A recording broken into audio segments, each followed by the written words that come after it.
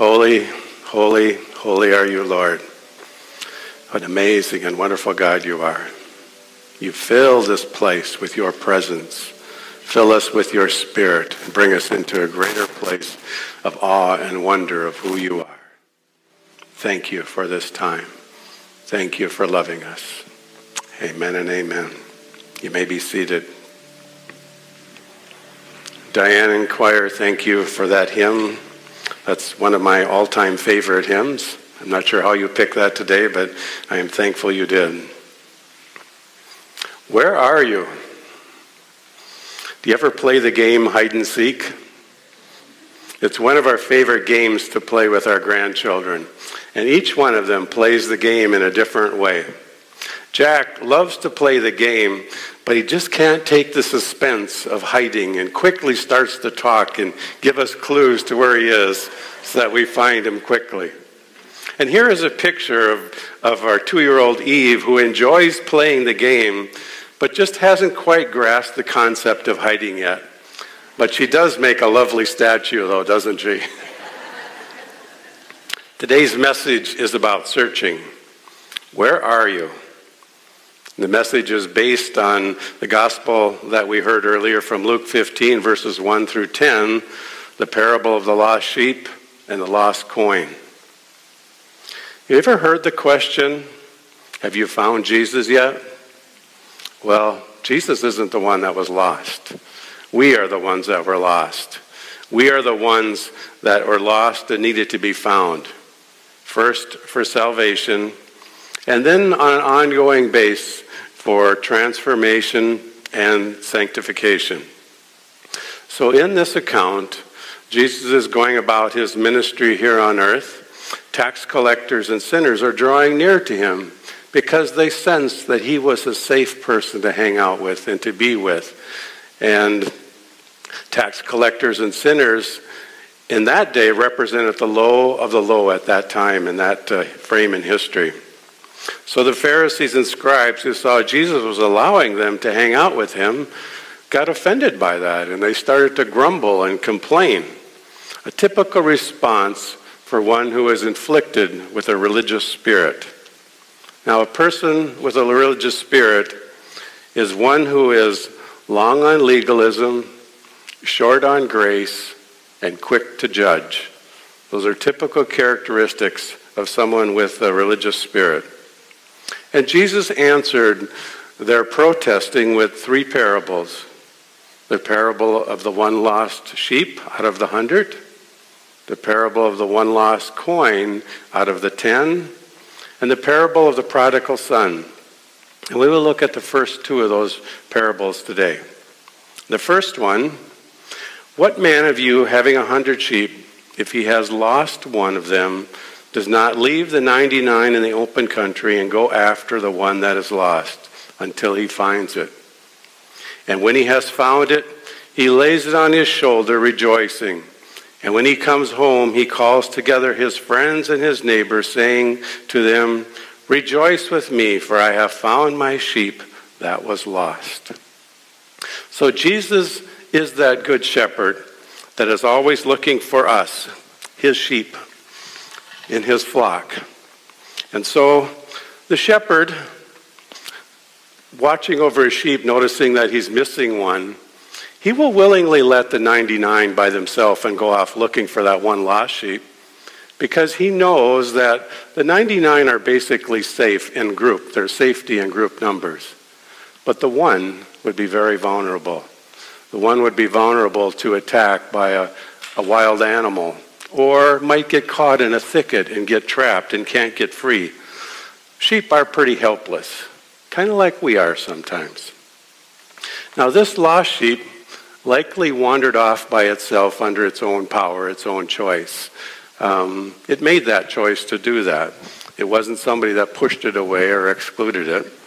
It chose to go off and do things its own way, much like we do. Where are you, lamb chop? Come on. Where are you hiding? I need you. Get you back here. Much like we do when we choose to walk away from God and do things our own way, neglecting the better life that he has for us, the better way of going. But God seeks after us. God is always seeking after us because he has better for us. Just as a shepherd continually looks for that lost sheep, trying to find it. Where are you hiding, lamb chop? I need you. Oh, there you are. Aw, come on back, precious.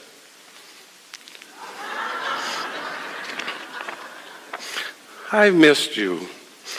God continues to look for us because he knows that different ways, different people come to hear his voice. And so he seeks us out in different ways to let us know that we are wanted, that we are loved. And God looks for us not because he doesn't know where we're at. He knows where we are. After all, he knows everything. But he's searching out for us for our benefit, to know what is best for us, to help us to recognize him. Stick around here now. To come and know that we are loved by him. To come and join the security that there is with him, just as the lamb is much safer with the flock. And when the lost is found, there is great joy in heaven. Just as for the shepherd, there is great joy and peace of knowing that the 99 are 100 again. Now you stay here. Be safe. Now many rabbis in Jesus' time did not believe that God received the sinners in the right way. For them, they thought that God should be making sure that they all got cleaned up and confessed and repented and were in the right order before they should be brought back in. But that wasn't the way for God. Like the shepherd looking after the sheep, so God looks after us. You know, Jesus taught that God actively seeks out the lost. He does not grudgingly receive the lost. Instead, he searches after them. And when God finds one sinner, there is great rejoicing in heaven over that. Jesus, praying in John 17, asks his Father that his disciples would be in the world, but not of the world. And he also prayed that we would be protected from the temptations of the world. So as disciples of Jesus Christ, we are called and gifted to be disciple makers for the kingdom of God. Now the emphasis in this parable is on the joy of finding the lost. This is the error of the Pharisees and the scribes who complained, because they were not joyful to see the tax collectors and sinners seeking to be reformed or seeking to come to Jesus or draw near to him. But that's not the case for heaven. There is great rejoicing over one sinner who repents.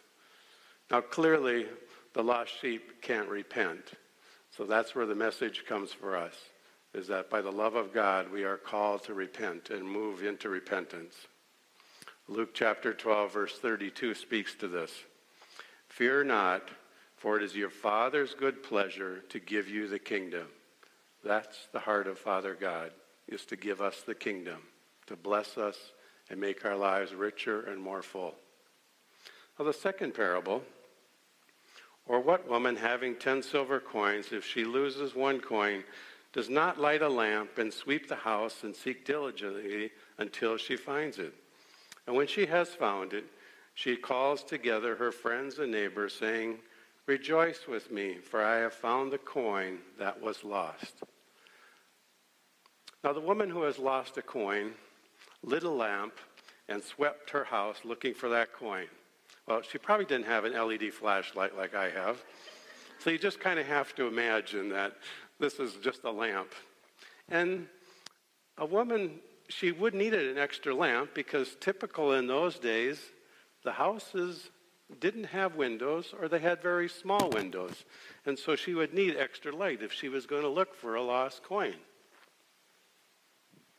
Do you have it? Is it in your pocket? Nope. Where is that coin? And the lost coin here represents a person who has been led astray by maybe a false teacher or incomplete doctrine. They've been acted on by an outside force. A coin can't go off and get lost on its own. And that's what happens to us sometimes when we hear false teaching or get misled, that we get lost in that. And once again, God seeks us out. God is looking for that lost coin, trying to find out where it is. Where can that be? And God seeks once again for us to know that we are promised, that we are valuable and precious to Him, and that He has good and great things for us, better than what we can dream or imagine. Oh, there it is. I don't know how I lost this big coin, but... And again, there is great joy in heaven when the lost is found. The woman finding her lost coin calls in her family and friend and tells them, come and celebrate with me, for what was lost is now found again. Once again, that rejoicing in heaven. You know, we often don't picture God in that way as rejoicing or celebrating, but yet there are multiple passages in Scriptures that tell us that God does rejoice in heaven. He does celebrate. And here are a couple passages that talk about how God does celebrate and the circumstances under which He does that. First one is in Isaiah 62, verse 5. As the bridegroom rejoices over the bride, so shall your God rejoice over you. Or a favorite of mine, Zephaniah 3:17. The Lord your God is in your midst, the mighty one will save. He will rejoice over you with gladness. He will quiet you with His love. He will rejoice over you with singing. This is not the stern, critical judge that a legalistic person would portray God to be. Rather, Jesus in these parables is portraying His Father God, to be a God of love and compassion who wants the best for us at all times and in every way. Now, personally, I can identify with the legalistic person as well as one who has been setting free. As a recovering Pharisee, I can readily identify with some operating from a legalistic point of view. For many years, my church life involved a list of rules and regulations that needed to be followed exactly. There would be checklists and things to be completed every day so that, from my perspective, is that I wouldn't be in trouble with God or I wouldn't be in trouble with the authorities over me. And the focus in all this was on me and what I could do, and not on the relationship with God or with a loving Father or a loving God. So, as with any good Pharisee would do, I expected those around me to toe the same line of performance. Not very loving. A clear case of misery introducing misery, all in the name of serving God. Or so I thought. And that's a classical way that if you look at the Pharisees and the scribes in the New Testament, when Jesus' interaction with them, that's what the main thing that He spoke to them about, letting go of that. But God. Then God intervened in my life, first with love and then with grace. Prior to this time, I believed that God loved me. Intellectually, it made sense. It was what I was taught. It's what the Bible said. And so I professed that to be true. However, I didn't have the heart knowledge. I didn't have the relationship. I didn't see God as being safe or the love of God. But once I experienced that love of God at a heart level, oh my, was my life changed. I was transformed. There is no going back now. I would never have it any other way. So much of what I was searching for, or the questions that I had been answered, or they just didn't seem to matter anymore. Jesus changed me from the inside out.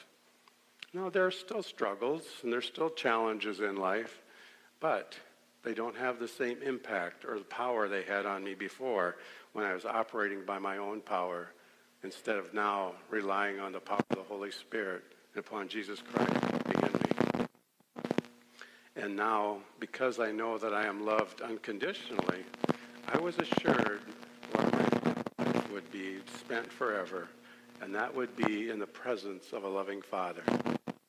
John chapter 5, verse 24 became very meaningful and powerful for me at that time.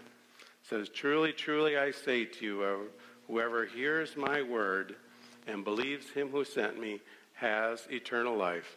He does not come into judgment, but has passed from death to life." In this passage, I saw that eternal life begins immediately upon receiving Jesus Christ as our Lord and Savior.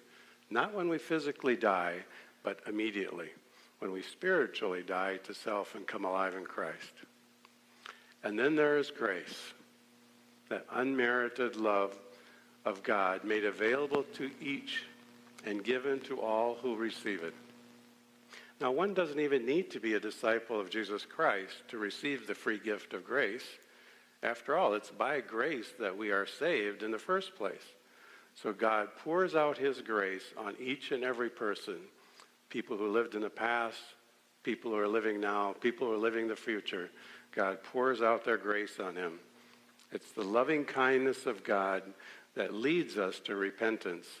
It is that loving kindness that pours that grace on us, whether for the first time for salvation or the umpteenth time for forgiveness, transformation, and sanctification. So what we do with the free gift of grace is up to us. God doesn't force us to accept or to reject it. He doesn't force us to accept or receive or reject Jesus Christ as our Lord and Savior. The choice is ours to make, to reject or to accept. Do you still have unsaved areas in your life? I know that I do.